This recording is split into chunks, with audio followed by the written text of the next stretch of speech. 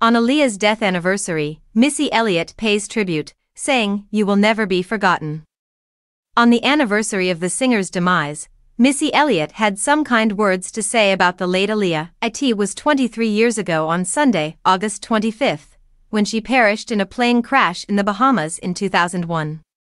Missy thought about the legacy of her friend and collaborator as she took to X. Last year, Genuine shed some light on his falling out with Aaliyah before her death in an interview with Drink Champs. The R&B crooner explained there was no real beef. It was more a misunderstanding when it came to his relationship with the late singer. "We're all a family, Missy, Timbaland, her, Aaliyah, myself, Magoo, Playa, Tweet, all of us," Genuine said, touching on the closeness with his former label mates.